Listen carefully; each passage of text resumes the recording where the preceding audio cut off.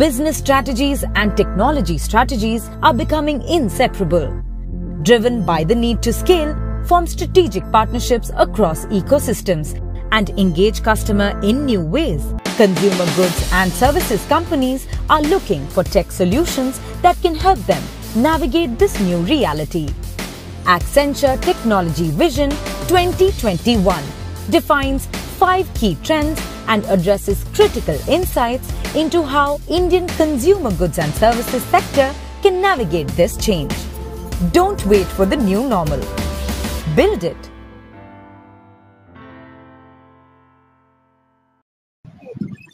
Good afternoon, ladies and gentlemen, and a very warm welcome to all of you to Accenture's Tech Vision 2020.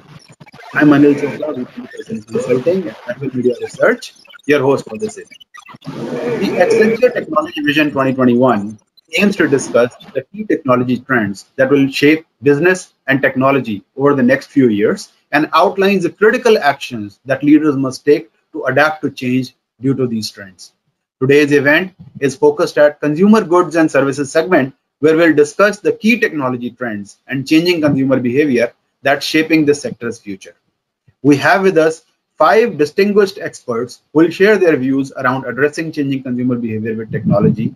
I'd like to welcome our guests, Mr. Mohanty, President, Pidilite Industries, Mr. Narendra Agrawal, Group CIO, Dabur, Mr. Vaidyanath S, Director, Global Head Technology, Unilever, Mr. Manish Gupta, MD and Client Group Lead Products at Accenture, and Mr. Suhas Devaraju, MD, Consumer Goods and Services at Accenture India. Welcome, gentlemen. So, dear attendees, now before we begin, please note that for the duration of today's event, all participants will be on listen-only mode.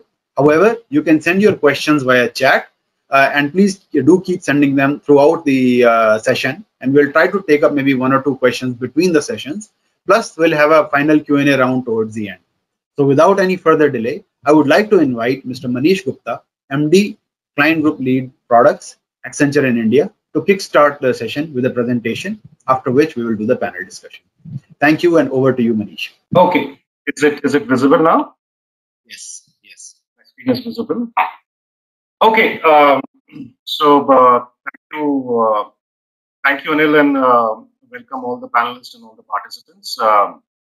Very excited to share a perspective on the Tech Vision 2021. Essentially, during the pandemic, it became starkly clear that there's no leadership without technology leadership. Thriving in this moment will require ambitious leaders, not to content to rehabilitate the business, what it was, but willing to upend conviction and wield their vision for the future. This is a unique moment where we can create we can create a better world and redefine what we call as value. So value essentially moves from not the financial value, but also how people thrive it, the impact left on the environment, and growing inclusivity and more. To give you an example, Rolls-Royce in UK, when they were facing a problem during the pandemic of not available ventilators. So Rolls-Royce redesigned their entire supply chain of producing ventilators. Within 5 weeks, the company secured all the parts across 100 suppliers and enable it and start producing the ventilators across the 3 entities. Some of you would be aware, for more than 20 years, Accenture has developed the technology vision, which is redefining how the technology trends would look forward to. And that has made a significant impact across the industries and are actionable from a business-oriented perspective. So you see 5 trends which are planned for here. During the next 10 minutes, I will talk through them. What we have also done in terms of research across the consumer goods companies in India, and 99% of the executives in India actually responded that, in particular, the global health crisis has got significant pressure to bear on the 4 aspects: technology architecture, their strategy, workforce, and process. So as we go into the next trends in terms of how do we see this emerging, around that. The first one is stacked strategically, architecting a better future.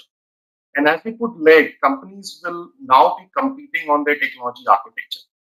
Enterprises can custom tailor every layer of it. But building and wielding the most competitive stack means thinking differently. Business and technology strategies must become indistinguishable. Building a competitive stack starts with accumulating technical wealth. Cloud strategy and microservices are the key. I mean, if you think about from an architecture, and as we are going and having conversations with our clients, and everybody, e-commerce is moving. As you could look at, they have to expand their business and talk about fashion retailers. During the pandemic, when there was an entire lockdown, and the only sole source of revenue which they would have were their .coms, and they have not invested. And most of our fashion retailers really have not invested in terms of creating their .com sites. And on the other side, we have all the marketplaces which are gaining a lot of business, essentially the Amazons and the Flipkart. So the whole technical architecture becomes very important. You would have read about what Tesla is doing in terms of electronic cars, and now we are seeing Ola replicating this and moving their horizon of business, moving away from the fleet to actually getting electric cars onto this. So this essentially is a key aspect in terms of which will essentially define the competitive advantage around it. The second one is the technologist, high technologist, and what essentially it would mean is that technology is democratizing natural processing, natural language processing, low code platforms, robotics process automation are adding a grassroots layer to enterprise innovation systems. With democratizing technology, every employee can be an innovator. And this breaks the boundary from the technology and the business organization. Give you an example, there's a company called G&J PepsiCo, which is basically a largest family-owned bottler in US. What they have done is using Microsoft Power Apps is basically enable the business organization in order to develop apps using the power of platforms, data, and technology and AI. And there's a bunch of 7-8 business people with having no experience on coding. They got together and developed the app. They take a picture of the products on the shelf, and they recognize the product, and based on that, they can automatically place an order. So what it happens is, in order to it gives the power of technology to the business organization, reduces the skill gap, and also basically a better acceptability from the business in terms of the technology innovation. So we believe we see this also growing massively as a part of it. The third one is anywhere, everywhere. And at the start of pandemic, enterprises ignited the biggest workforce transformation, and I was pleasantly surprised to see that transformation within India, because what we have seen with reference to the Indian clients, they were not too conversant in terms of having remote working, but I think was pushed by the pandemic in order to do this. Now what we are seeing is the concept of we heard about bring your own device. It is about bringing your own environment, and in terms of where the executive feel that they can work from wherever. What it gives is the immense power in terms of to reimagine the entire enterprise operating model, wherever to tap on the resources wherever they are, and from the global pool perspective as well. Some of the examples, we have seen companies like Zoho. I'm sure you all aware it's an India software setup in terms of the CRM. They have opened their head office in a small town in Chennai, right? And they are quite bullish about it and quite vocal and visible about it in terms of. So we will see more of those in terms of bring your environment, and we have to continue to invest in terms of the capability to enable the people to work from where they are. The fourth one really is the mirrored world, the power of massive intelligent and digital twins. I mean, the growing investment in data, AI, and digital twin technologies are giving rise to new generation of business and integration. I mean, we call it a mirrored world, or more of physical world is represented in a digital space. To give you a perspective, Ford created 10 interactive augmented reality videos to help customer experience the new electric cars. And there's no need for the consumers to go for the test drives within the units. What we're also seeing, if we talk about from a consumer goods perspective, since during the pandemic, there was no physical connect. What we have also seen that the role of augmented reality in the digital marketing is growing. I understand a lot of large consumer goods companies are doing their pilots, and the initial results have been quite encouraging. So, I mean, in terms of how we continue to leverage that, and this will continue to grow. The fifth one is really from me to we. I mean, this is really in terms of how we leverage the larger ecosystem into the construct and redefine the business models around it. Just to give you an example from Accenture, the Chief Human Resource Officers from Accenture, Lincoln Financial Group, ServiceNow, and Verizon jointly created a digital platform to connect workers with the new roles. The platform, called People Plus Work Connect, maps out employees available for work and roles that need to be filled, and letting HR professionals from different companies collaboratively fill talent needs across the organization and keep more people employed. So these are the type of new possibilities which will happen. And I'm sure all of you would be leveraging the larger ecosystem as we for solving the business needs, and this cuts across the value chain.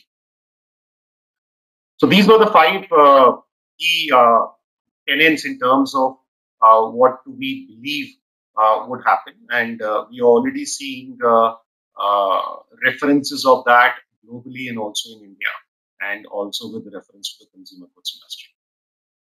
Happy to take any questions around this point of time.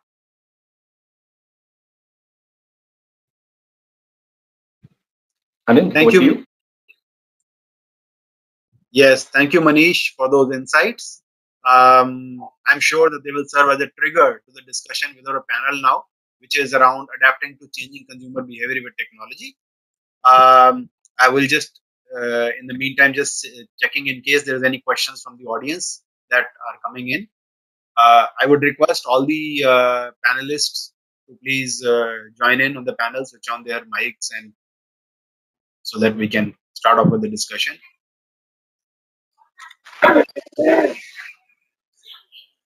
Great.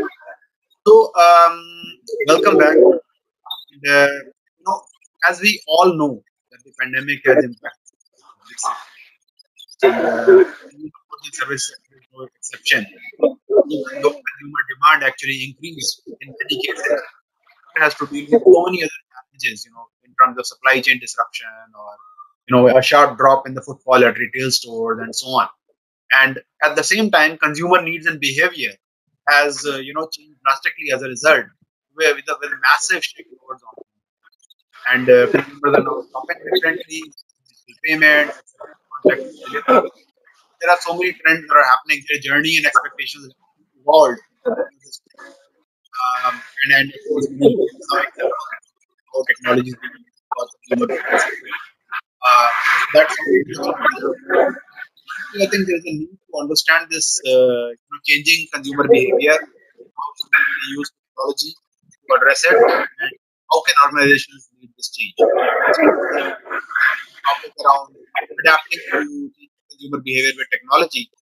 And speaking of changing consumer behavior, I would like to start off with Narendra.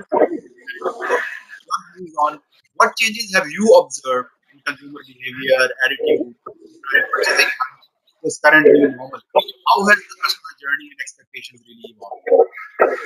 Yeah, I hope I'm audible because there's a bit of background noise. Yes, you're audible. Yeah. Okay. So I think our realization, especially during this last 1.5, 2 years, given the whole COVID impact, has been while there is nothing fundamentally that has changed in behaviors. I think there's been a massive acceleration in the changes we were foreseeing in consumer behaviors. What do I mean by this? One is consumers have started becoming more health conscious. The focus on trust-based branded products has increased. Focus on more natural, sustainable brands has definitely increased phenomenally, right? Second, of course, is how they now receive content and communication, right? uh, with the whole pandemic and the shift to digital, now they see many avenues like OTT and all, which were gradually evolving and now suddenly become mainstream in many ways in terms of how they receive communication. Third is, of course, the whole expectation of personalization. There's so much noise out there that a consumer is always you know stretched between a lot of communications that are coming. So there's very little time attention span that he has for any such brand communication that comes to him or her. And there I think bringing personalization has become very, very big change for us as an organization. So this three, I think, have been the fundamental changes that have accelerated during this period. Thanks, Narendra. I think good point. Attention span obviously goes down in the online world, and there is obviously greater expectation in terms of personalization. Otherwise, it will be just they will feel that it's just being sent to everyone, so it may not be meant for me. That kind of a thing. Uh, Vedi, what are your views? What have you witnessed in terms of changing customer behavior during this time? Narendra was quite a bit spot on the readiness of the customer being digitally ready to be reached. That's the first thing, right? There was never that readiness in the customer or the end consumer where whenever someone reached digitally, it was not being taken with that level of comfort that is there now. Now, which also means that the physical reach that the market or the companies used to have, which was probably the strength, is equally the same strength that the digital reach that some of the new companies carry now. The reason why I say that is, the physical reach was looked at as a strength because it could convince, build the trust, loyalty, and also most importantly, influence buying at the point of buying decisions at the point of sales, right? We are trying to do that digitally now, and that's happening even more focused rather than carpet bombing in many areas. So that focused digital connect is something that has definitely reached. From a experience perspective or the consumer behavior perspective, what has also changed is digital is also now being seen as safe, fast, and the ease of experience is what is being actually a catalyst in this entire move towards digital. There was always, when you look at millions or billions of consumers or even millions and billions of retailers that we go to, etc. Adoption of digital was always a question mark, right? They are ready to adopt, and that's predominantly what most of the industry is now looking at. How do you catch this wave where they are ready, and how do they pick up? One thing that I also wanted to call out here is the line between a personal consumer experience vis-a-vis a customer or a retailer's business experience is also failing quite a bit, right? A customer or a retailer is a consumer in a parallel world, and what he expects out of e-commerce experience as a consumer is what he expects out of a business as well. When he looks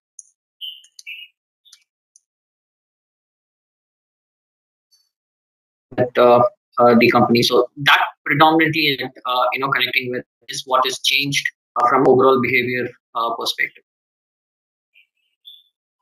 Thank you. Good that you also brought in the retailers, because that's another segment that is also worth to look at, because it's not just the consumer that is important, but what about the customer also? Their behavior also has changed. Retailers themselves. So, Suhas, my question to you is a little different in terms of the changing behavior of the customer. How have you seen? What are the changes that you observed there? Yeah, no, so I think, like Vaidi said, all of us are consumers, and some of the habits we're forming as consumers are spilling over to our B2B domain also. So, as a B2C consumer, I develop some habits of maybe instant gratification, of maybe information transparency, of next day delivery, of a plethora of choices when I try to buy something. All these are coming through in the B2B space also, because the same expectation is now coming through in a B2B engagement. And we see that the operating models that exist today, the typical operating model which takes goods from or services from a manufacturer to an end shopper or a consumer, that operating model is also changing. We see multiple archetypes evolving now. The traditional distributor model, which exists in CPG, possibly is changing and evolving into 4 different archetypes in our view, right?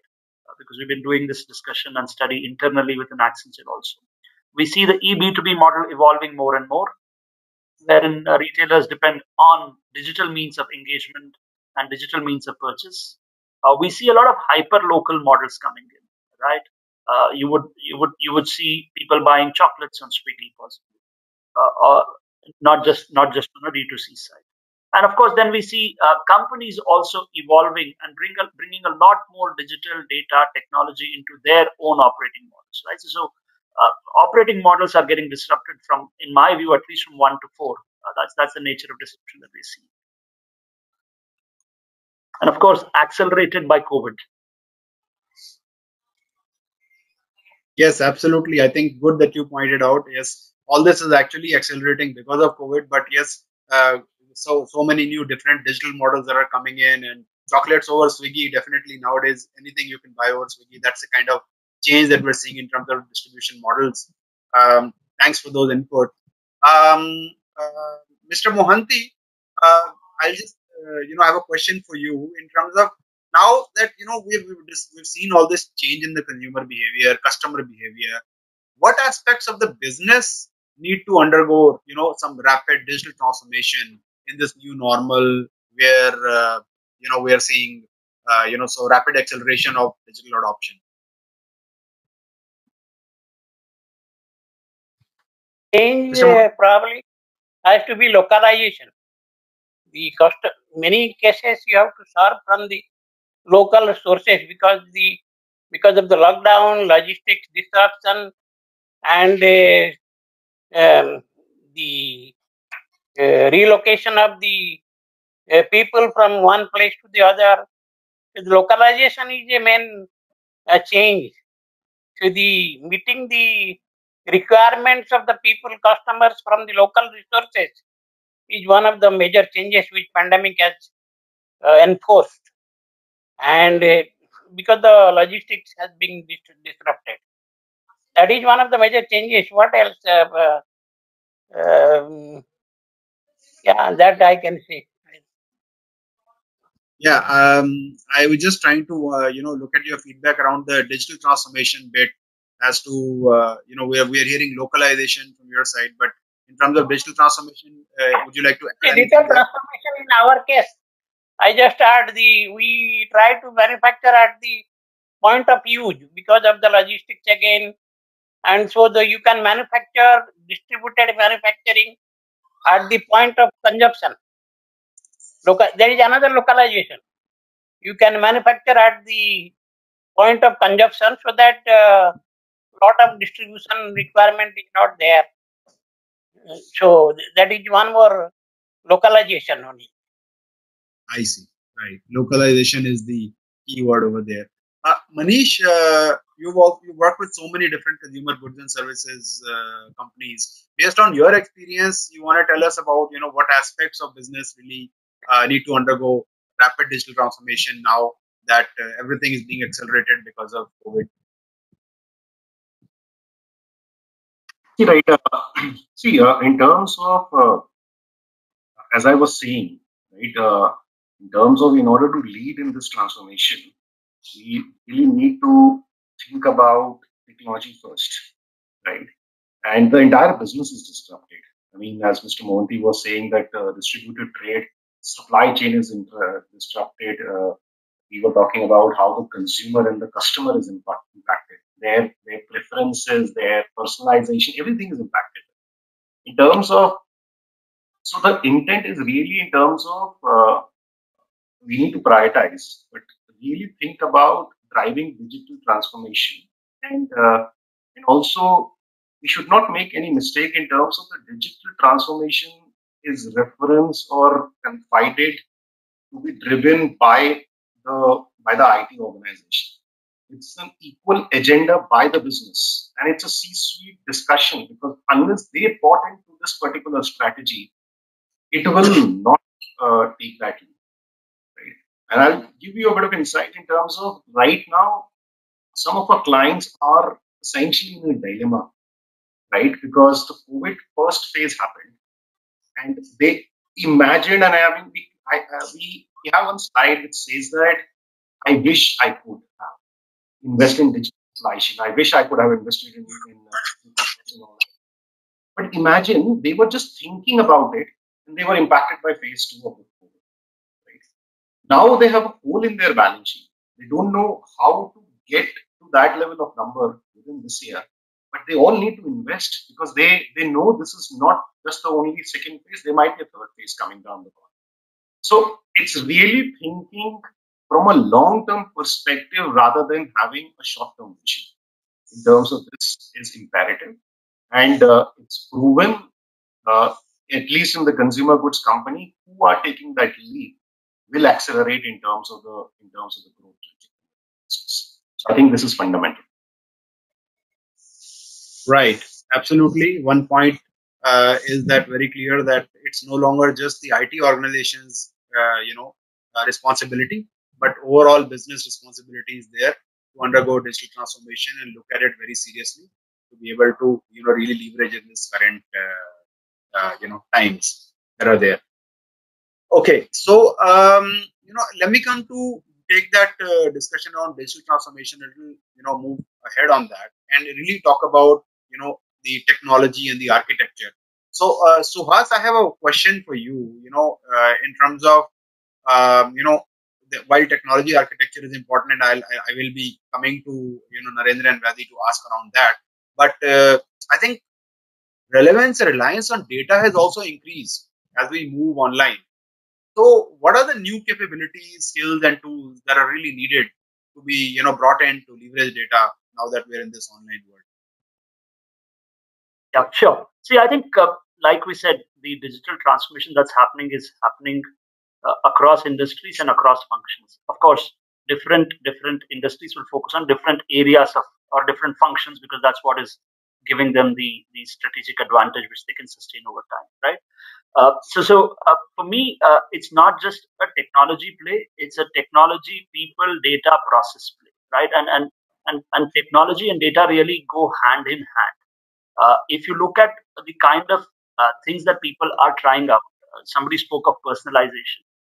The consumer 360 view and getting good quality first party data, which can then be used to digitally engage with the consumer, is a big play, right? That's from a pure consumer and growth perspective. Equally, if you look at, say, supply chain, understanding where your costs are and using analytics possibly for better forecasting, so that your overall working capital that is tied up in the supply chain reduces, is possibly another use of data and analytics. So we see data and analytics coming into play both from a growth perspective and from a cost perspective, and it's impacting the way an organization engages with its consumers and customers, and the way it operates internally, right? So from that perspective, I think the first step for many companies is to see what kind of data they have, where they are using it, and what kind of leverage they are getting from it. right? I mean, for me, that's the first step that any company needs to look at from a data perspective. Map its data sources and its relative importance and see where it's using it. And then from there, take it forward to saying that now that I know what my data sources are, which is the best way to actually start using it in specific simple use cases. And maybe something as simple as make sure that everybody has access to the same information, everybody has access to the same KPIs. And from there, take the maturity journey forward to say that, can I use this data then effectively to drive growth or drive costs down, right? So it's almost a journey of maturity which the company starts with. From a technology perspective, I think, as I said, data is closely linked to technology. So in that sense, making sure that you have a single source of truth, but the single source of truth is such that it doesn't tie you down and slow you down, that you can create multiple versions of data from that single source of truth, and then build more and more sophisticated analytics and use cases. That for me is the core technology investment. The other piece that I think you should look at when you look at data and technology is also in terms of data democratization and actually getting your organization to trust and use data. Many companies are used to having an MIS team which will give them the information they need, and that's what they trust, right? So how do you take the organization along on the data journey, get them to be more understanding of what data is there, how they can use it, bringing up that capability? That becomes the sort of third angle for how you use data. So understanding and leveraging data, using technology to build on the data, and then bringing people along to actually trust and use that data. I think for me, those are the three pillars against which the companies need to work. Thank you. I think good points on the technology and data front, that yes, single source of truth, and there has to be trust, and of course the data journey has to be looked into. So thanks a lot for that. Narendra, besides, would like to hear your views around of course the data, but not just data. What other changes are imperative, in the technology architecture for success in this, new digital world? Yeah. Okay. Maybe I'll touch upon data during the points I make, Anil. So for me, given this whole wave that we've all gone through, I think certain aspects have become very imperative, and my panelists also captured them somewhere or the other. The first one, and I'll just extend on some of those. I think fundamentally the realization that IT alone cannot do it, but it requires active business involvement in the entire journey for digital has hit the nail. And in fact, in our organization now, we've really stepped up that journey of bringing tech and business together to build a common digital transformation. Not only that, extending it, we don't believe we can just build it internally. It takes a lot of active partnerships with organizations as Accenture, which will take us through this journey. So it is actually business, tech, and industry partnerships, which we believe will now lead us to this digital transformation journey, so that we have a more rounded view around where we are headed towards, right?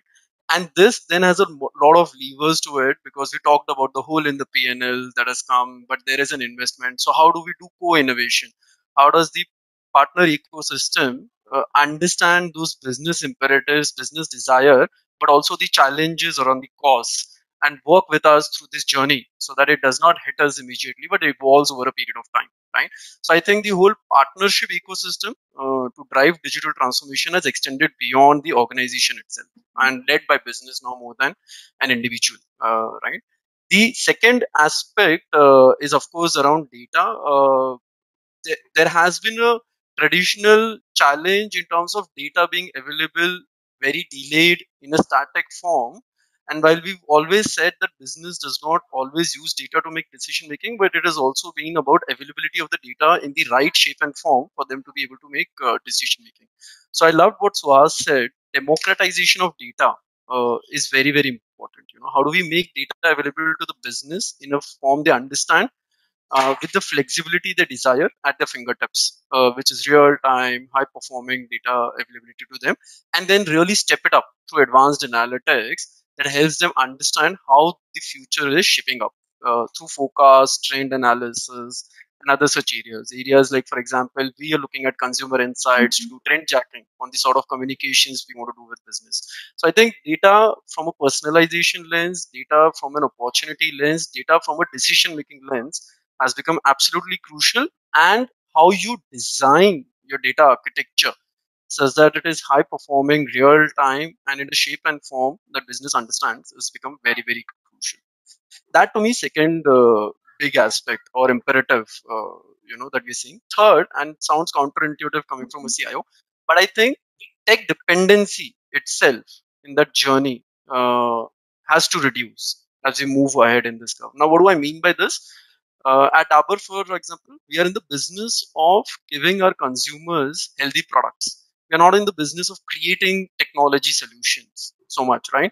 So when Manish talked about the Power Apps example, the low code capabilities that we want to build, how do we crowd source solutions, not depending just on few tech experts, I think has become phenomenally important for us. So that more and more the solutions that we build are not dependent on tech to be further leveraged, rather led by business to further evolve. So I think these are the three big imperatives. The fourth, of course, we don't always touch upon in such forums, is security. The cyber security ecosystem in terms of the external threats has rapidly evolved. Organizations have realized now more than ever at a very senior leadership level that they've not given it the due diligence that it deserves. But equally, it's also about the capabilities of the tech organization itself in terms of stepping up the security. So I think that is the fourth big aspect. How do you make it more omnipresent as a construct in the organization with the business when we're talking about phishing and such attacks coming in, because bulk of the challenge security threats eventually come from such areas, right? So I think fourth is security from a technology awareness perspective, to me, have become absolute imperatives. Thanks. I think good perspective around those four different aspects: data, technology, security, and reduced dependence on tech. Actually, so that is rather a surprising thing coming from a CIO. Vaidy, what are your views around there are changes that are imperative in the technology architecture? Look, when you look at the technology architecture, what is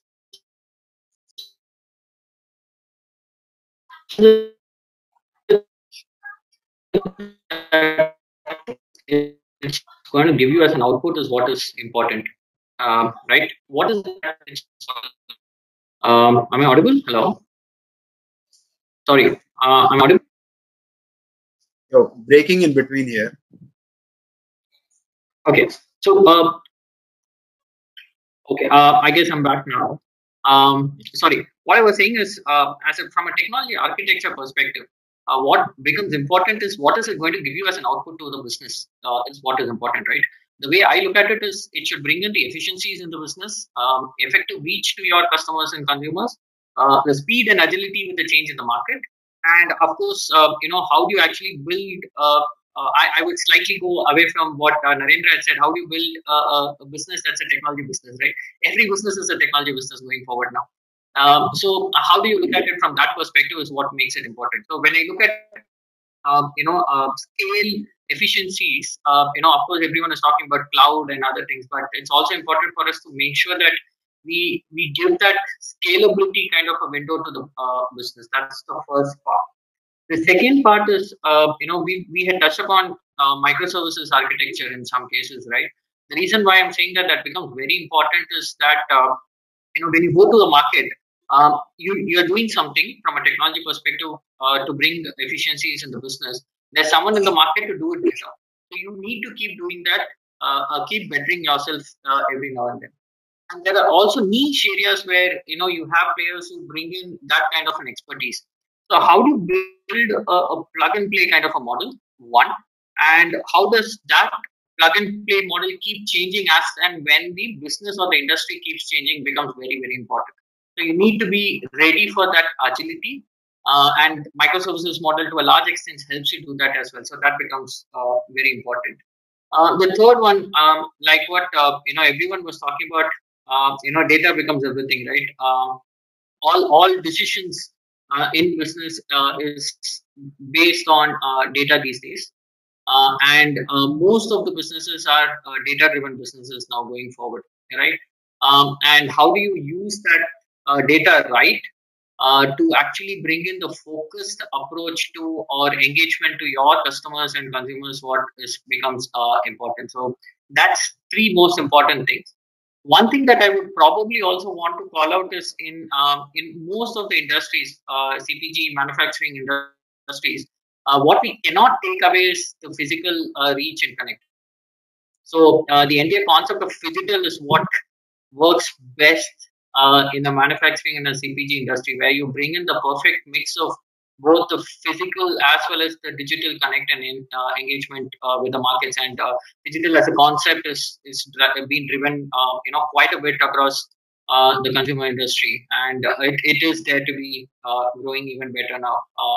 So that's something that becomes important as well. So that's predominantly where I see how the technology architecture moves.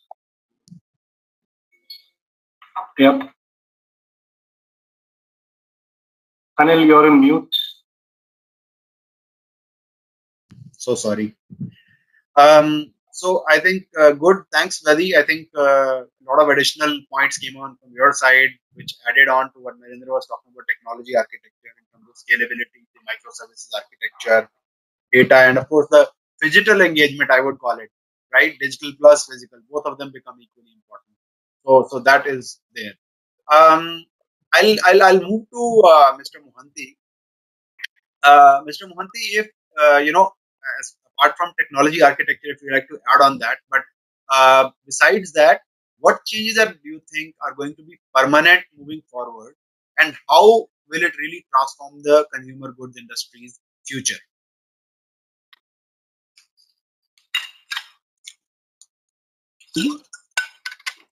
Mr. Mohanty, we cannot hear you. Okay, now I was muted. So, what is going to be permanent is the way we work now from the anywhere, working from anywhere. So you cannot, you don't have to go to a particular spot and from every day and work from there. So you can work from anywhere. So that is one main change which has happened, and so that we have to refine and make it more suitable for everybody to do. And so my main focus is on the manufacturing side. You were saying the consumer side, but the manufacturing which gives the consumer the goods, the manufacturing side has changed a lot because of the pandemic.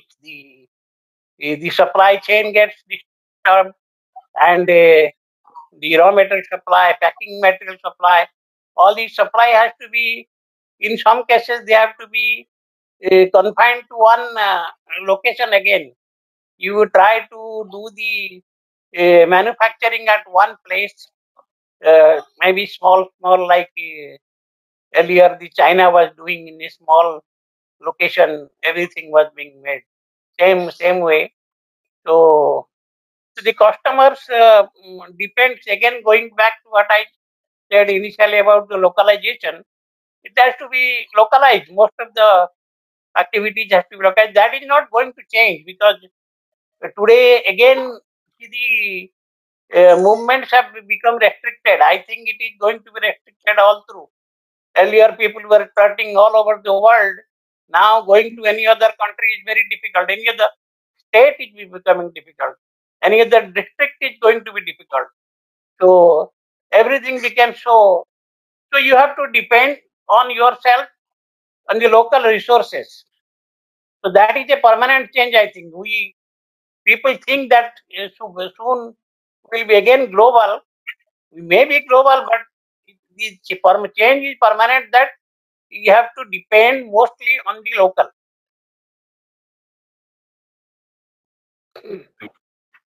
Thank you, Mr. So that Mohanty. is a permanent change. Yeah. Okay. Right. Thank you, Mr. Mohanty. Suhas, I believe you had a hard stop. You had to have something important. Would you like to, before moving out, want to talk about, how digital acceleration has given growth, and success of the sector, but which technologies will really become crucial moving forward? You want to give any last thoughts from your side?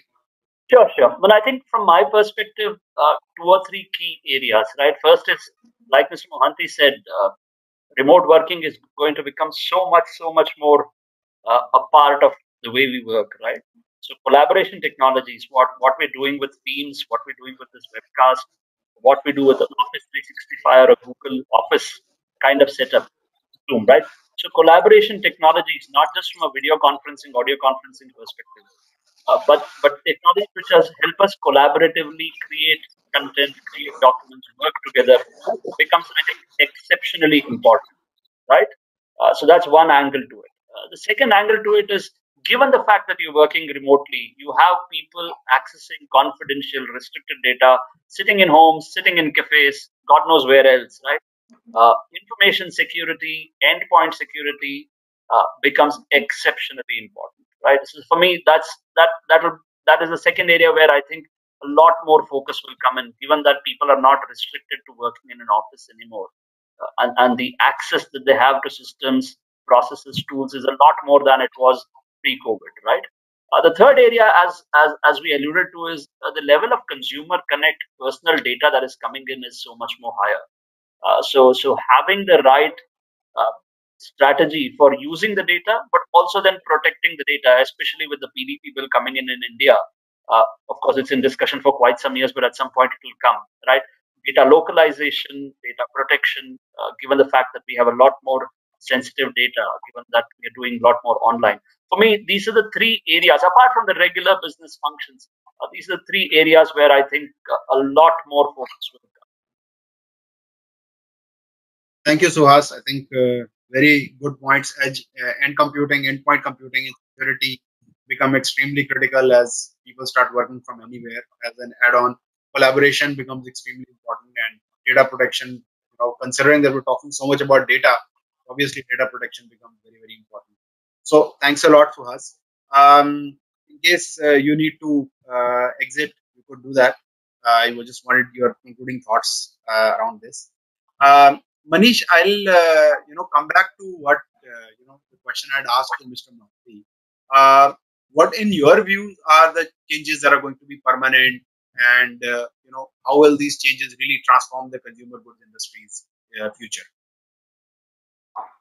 See, I'll also share a bit of a perspective on the technology architecture in addition to whatever has been said.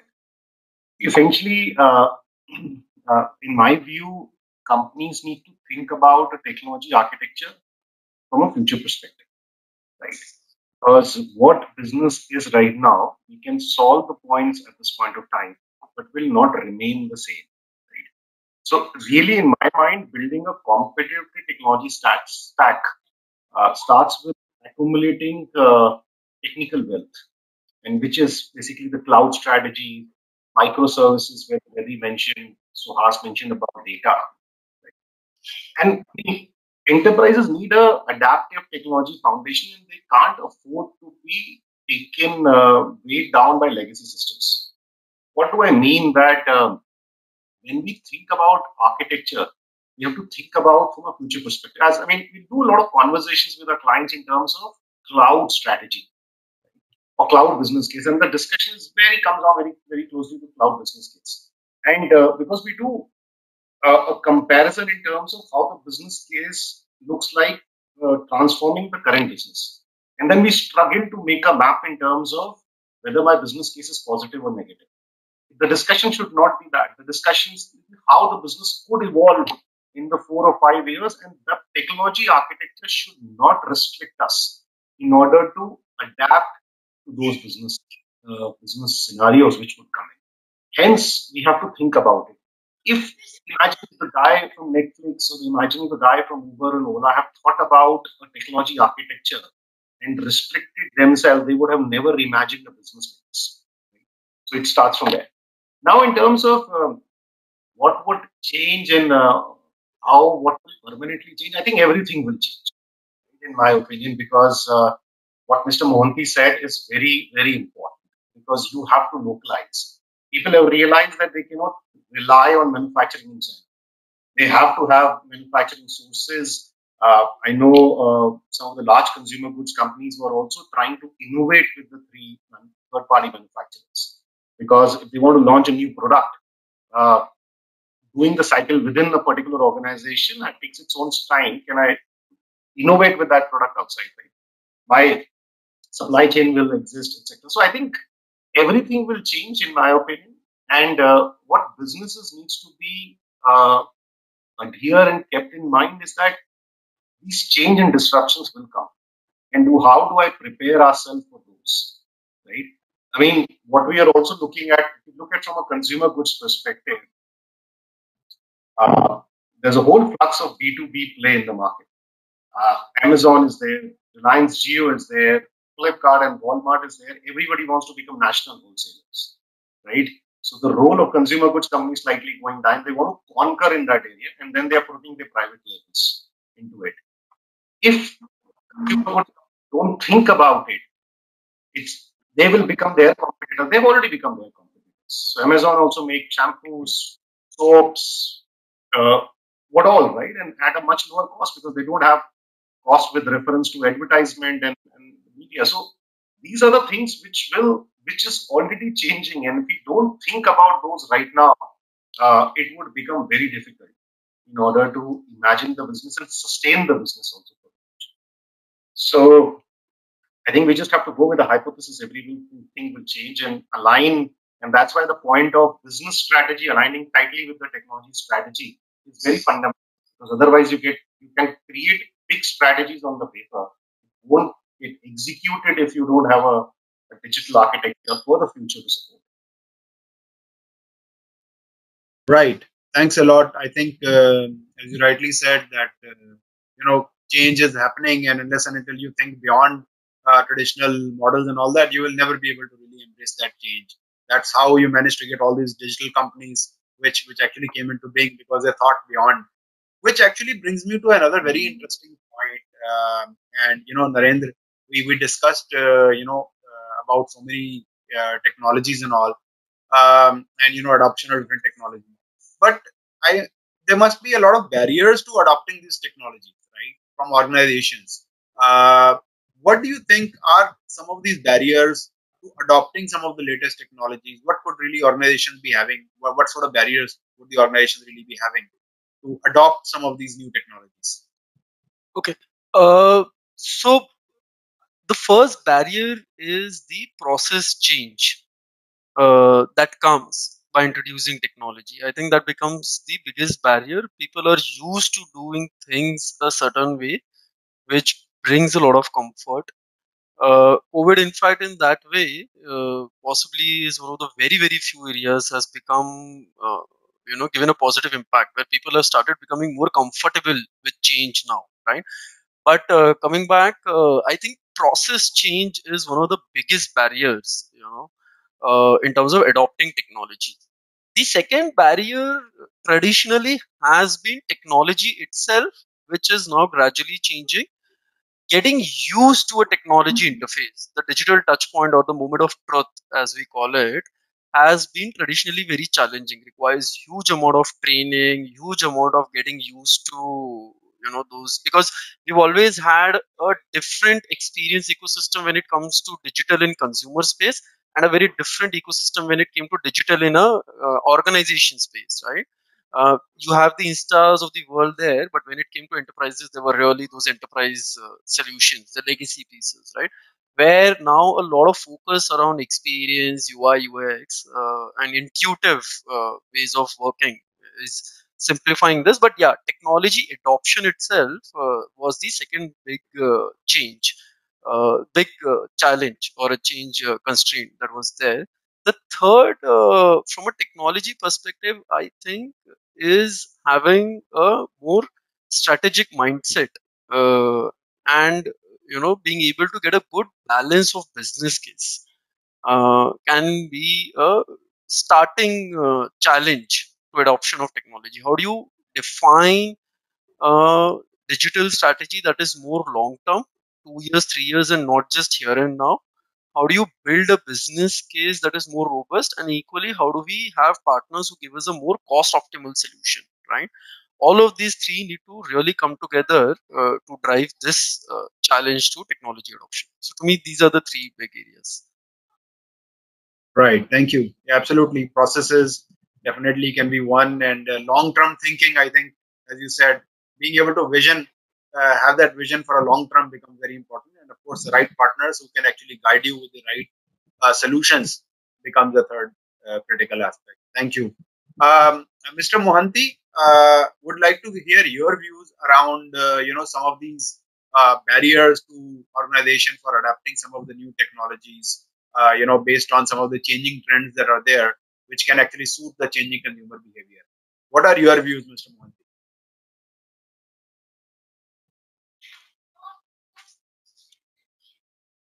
You're on mute, sir.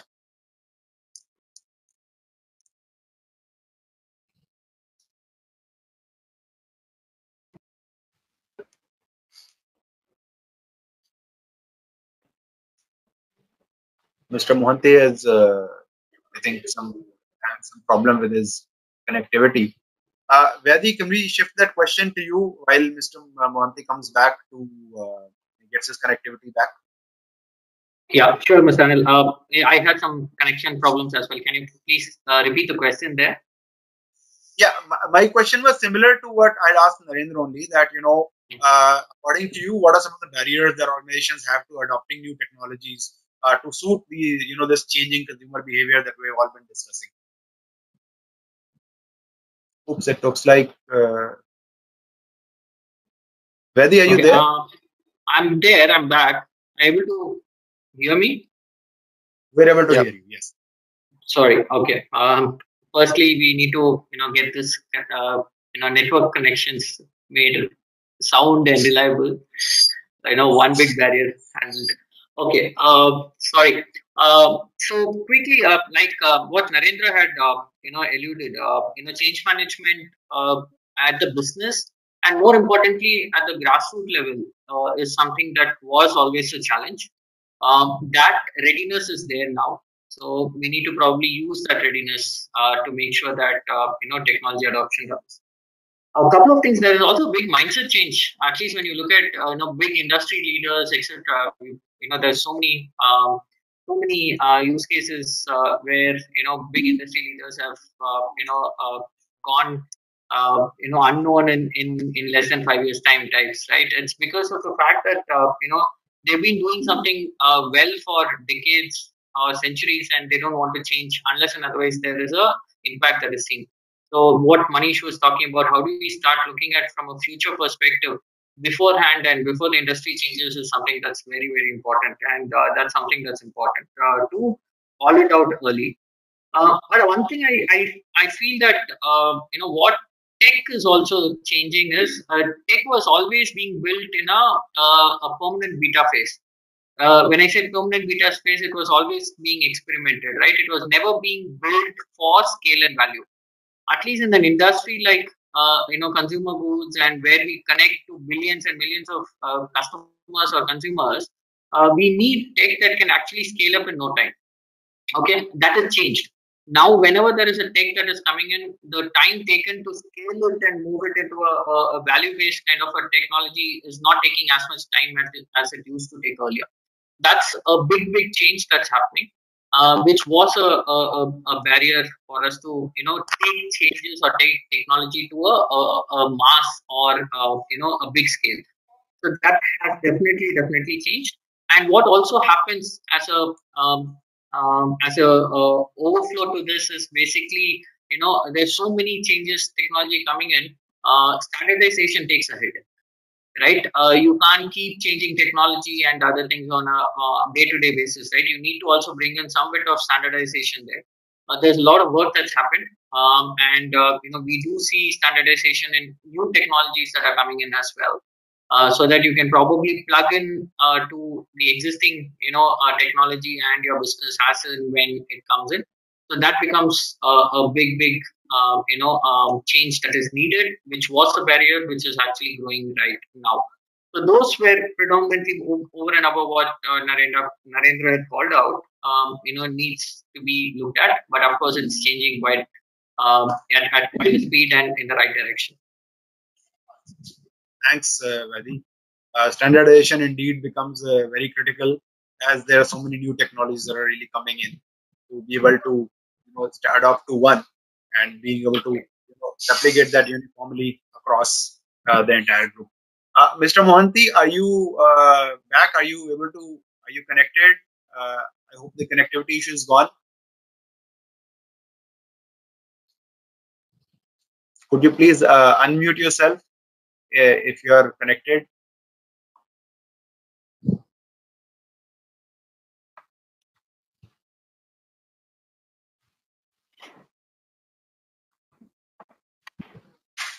Looks like connectivity. That's definitely an area that needs improvement of all of us. Digital collaboration. We talked about it, but ultimately we are still facing a lot of these, struggling with a lot of these issues. So, I'll just leave, one last question which we have, for all of you to really answer. Considering that, I am back. Can I speak? I'm back. Oh, great, sir. So we were just discussing Actually, about I had I wanted to tell. Yeah. Please, we can hear you. First, the obstacles. See, obstacles. Are you in that same subject? What are the obstacles? Sir, I was talking about barriers to adopting technology in organizations. If you could share your views around that. Adapting technology to organizations. Barriers, sir. Yes, there is the barriers. See, the main barriers for the applying technology is the mindset of the people. See, if you see I give a relative change. I give some example. So, in manufacturing, till today, we are doing the manufacturing of any object by cutting, shaping, lot of operations. Now that has been manufacturing by 3D printing. So the additive manufacturing, the design for the additive manufacturing is different for designing for the machining and the subtractive manufacturing. So this is the obstacle is those people who are habituated to subtractive manufacturing, now coming to the additive manufacturing, there is a sea change, there is a completely new approach. So that type, same thing happens to the application of new technology in the organizations. We try to apply, suppose the general tendency was to mass production. Now it is reverse. The lot size has become unique. Mass disintermediation, mass customization. So the customization to that effect is the only one piece is the lot. Earlier, for any economy size, you have to produce a lot. Now that is not there. So these are changes which have come, and the obstacle is the people who are what you say in their comfort level. The senior people and the people who are controlling the change, they are in their comfort zone. They don't want to move out of the comfort zone. Obstacle is the people to come out of the comfort zone and accept the new technology, which is totally different. Different in the line that subtractive manufacturing to additive manufacturing. Same way. So the main obstacle is in the mindset of people. They have to leave that and go to a new set of technology. So that is what is the main obstacle. Yes, thank you, Mr. Mohanty. I think very valid point. I think mindset, besides, of course, we discussed standardization and, other aspects about processes. But I think mindset becomes extremely important as a barrier, and you gave a good example of additive and subtractive manufacturing. So there is a sea change there. So thank you for sharing that. We are reaching the end of our panel discussion. So I will just ask all the panelists to give one conclusive thought, and I'll just come back to the question I'd asked to us, and I'd like to ask the same question to all of you, that digital acceleration is a given for the growth and success of the current, but which technologies will become crucial now moving forward for the growth and success of this sector. So we can start with you, maybe Narendra, and then we'll move to Vaidi and Manish. We can go in that way. Okay. So I'll start with which technology becomes crucial. I think technology that delivers speed, agility. So how do we move out of legacy, as Manish was mentioning, and get into more low-code sort of microservices architecture? I think those technologies become crucial. Technologies related to analytics and data democratization become absolutely crucial. And technology platforms like cloud, which support cloud and collaboration, which support anytime, anywhere concept. These are the three big technology areas which, to me, become absolutely crucial in the times we are in, right? And conclusively, I loved what Manish mentioned. The only thing that is permanent now is change, right? Change is accelerated. It will only continue. People will get used to now the new speed of change. So how are we more agile and adaptable as a technology, organization and technology partners is the big area that's going to be bringing business value. Thank you, Narendra. Vaidi, your viewpoints? So I think I'll call out four things importantly. One is mobile and internet penetration, which we did not pretty much call out as much, right? Because what we do is, as much as time that we get, the mind space and mind time of the end consumer or the customer that we get, and we being there where they spend most of their time is what becomes important. So everything has changed, right? The way we act, the way we buy, browse, learn, the way we look at entertainment is all mobile now, right? So how do we use this internet and mobile penetration right? That becomes important. One. Two, we were talking about microservices architecture. But that also brings in the niche capability, bring in expertise as and when we want it, plug in, plug out kind of capabilities that we can probably build in, along with cloud. The third important, and probably I also see it as one of the most important pieces, how to use data to make focused decisions and engagements across, not just at a consumer customer level, but data becomes most important in the entire value chain. Be it supply chain, how do you look at your manufacturing, your planning and distribution? Everything becomes important. And finally, with all this, everything going digital, everything going technology, data security or information security becomes most critical. There are some markets where with GDPR in Europe and strong security policies in China, etc., it's already there. But in markets like India and other markets, there's good amount of work that needs to be done on this, and this becomes very, very critical. And Suhas also touched upon a point on ethics of data usage. So it's not just about information and data security, but it's also how do we use the data that we need only, rather than having everything with us. So that becomes important. Thank you, Vaidi. Manish, what are your thoughts? I think all the technologies are as we go, right, in terms of and there are specific use cases. But I think I would double down on three, which really will define in terms of next horizon, and which are already doing. One is cloud, because you cannot achieve new business models if you are not on cloud. That's fundamental. The second thing, the power of AI, what it will give in your hands, in the hands of everybody, and it will be everywhere. And third thing is what Narendra mentioned, is security.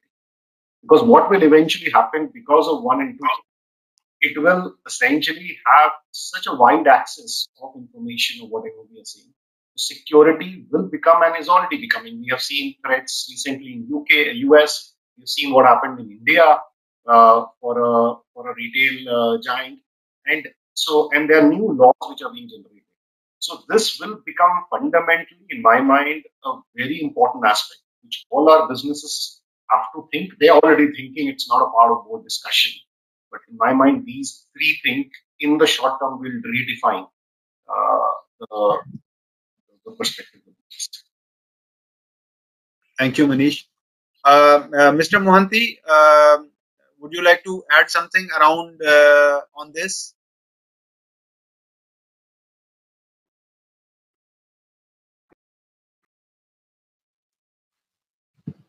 Mr. Mohanty, you're on mute. Yeah, so can you just repeat the question? Sometimes I get disconnected. I'm not properly connected. Tell me the question. Yeah, what I was saying was that currently, digital acceleration now is a given for the growth and success of this consumer goods and services sector. So, which technologies do you think will become crucial now moving forward for the sector? See, one technology which was coming, I don't know, suddenly slowed down. That was the blockchain. I would have suggested blockchain would come quite strong because slowly it will replace the legal complications of agreement, letter of credit, and other things. But it is not. Recently, it has slowed down. So that is one technology which I would prefer to do this. Are basically from the very technical aspects, not the commercial aspects. The technology like edge computing, computational chemistry, computational toxicology, healthcare, the modification of the backend generation is done by modification of the uh, the uh, uh, in the genes. So there's a DNA modification, RNA modification. So these are the things which are going to become very important. Thank you, Mr. Mohanty. So with that, I come to the end of my questions, but we do have some questions coming in from the audience. So we'll just do that before we conclude today's session. So the first question that has come is, would you, if there, whether there would be any kind of IT fatigue as we move out of the pandemic, because we've been all leveraging IT so much. I guess this question is very much valid over here. That we've been using IT so much, sitting out of home, using so many collaboration tools and all that. So once the pandemic is over, is there likely to be a lot of IT fatigue? Manish, would you like to? Sure. It's a very interesting question, and I want to definitely there will be fatigue in terms of having online meetings, right? I mean, the fatigue has gone to a level that we don't like to have online meetings, right? So that I wish that should change very quickly, so that we can have first connect and meet with the people as we were doing. What will not change in terms of the leverage of the amount of time you used to spend on a mobile app or on your mobile, right? In terms of your habits of going and shopping on the mobile, right? Because what it is also, there's absolutely a fatigue, but there's also I would say realization that you can buy stuff online which you were not buying earlier, right? It is not about small things. You can buy big things also online, and there's a lot of convenience of buying those things. So absolutely, some of these things will change for the good in order to have personal connect. But I think what it has also realized and given us a realization that what technology could achieve is immense, right? I mean, and if you look around, the whole pandemics, the earlier pandemics have shown the whole surge of e-commerce which happened in China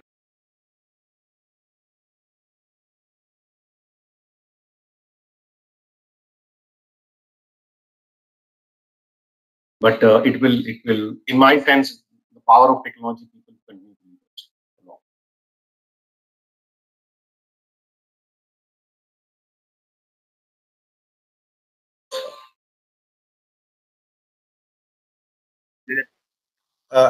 Related to the consumer goods and services sector, what kind of a future scenario do you see in the next few years? Is it a highly digital or a hybrid shopping environment that you see? So either of you can start off with the answer. Yeah, Vaidy, please. Okay, sorry, I was not able to unmute. Okay, now I can. Look, like I said, it's going to be a mode of digital going forward. Definitely. One, to influence and build the trust and loyalty, at the same time to take the reach. That's predominantly how it is going to get split, right? And going forward, wherever it is digital first, your physical experience is going to complement, and wherever it continues to be a physical reach where you have digital experience will complement it. So it is going to be a mix of both in the right mix, depending on the channel, depending on the end user, depending on the maturity model in each of the business as it is. That's the way it would work. Thank you. Narendra, your viewpoints on this? Yeah, one on the original one, IT fatigue. I'd like to believe there'll be a lot of IT comfort going forward. Of course, people are yearning personal connects, which will come back. But I believe there'll be a lot of IT comfort. And absolutely, the world is going to be phygital. I don't see it becoming digital only or physical only. It's going to be omni-channel. Absolutely. Okay. Thank you.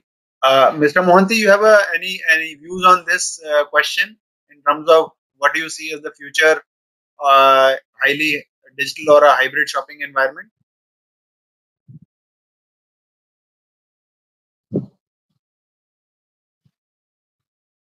We're not able to hear you.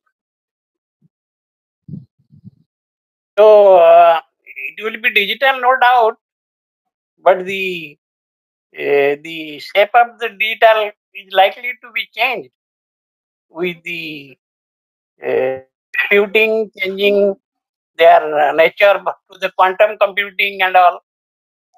So the digital what you mean today may not be what digital it will be tomorrow. It will be digital, no doubt, but it will be different digital. So it's just going to evolve further. It will be transformed, disruptively transformed. It is evolved, is continuous. It will be disruptively transformed. It will have metamorphosis from caterpillar to butterfly. Right, sir. Good example. So with that, we come to the end of the panel discussion. Thanks. I think some good questions have come in from the attendees. And thank you, gentlemen. I mean, you've really given great insights on the consumer goods and services industry and its way forward. Thanks a lot. I'd like to, now invite Manish to just kind of sum up today's session and just do a vote of thanks, and then we will call it the day. I'll have a few more housekeeping announcements. So thank you, Anil, for being the MC of the session, and thank you, Narendra, Vaidy, and Mr. Mohanty. I think thank you for your insights as we go into the next level of environment post-COVID. I believe we all would stay safe and all our families. And hopefully, this type of session we would be able to do face-to-face, sitting in a room, having a little more engrossed chat. And I think the last thing I would say that